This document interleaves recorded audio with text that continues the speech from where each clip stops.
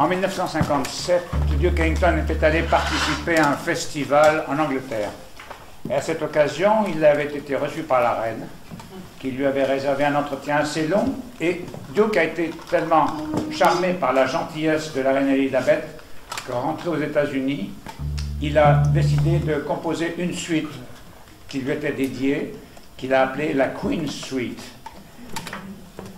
En 1959, donc, cette suite était terminée, enregistrée, mais le Duke a envoyé un exemplaire, au moins une série d'exemplaires uniques, à la cour d'Angleterre, avec l'affirmation qu'il ne serait distribué, édité et commercialisé qu'à sa propre mort.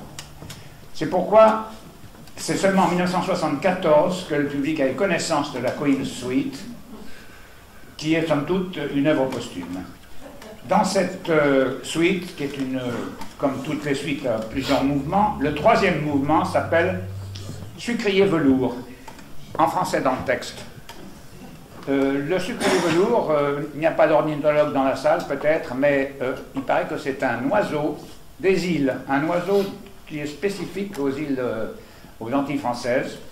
C'est un tout petit oiseau mouche, paraît-il, qui fait du surplace et qui va butiner les fleurs. C'est joli, n'est-ce pas? Donc, Sucrier Velours, voici.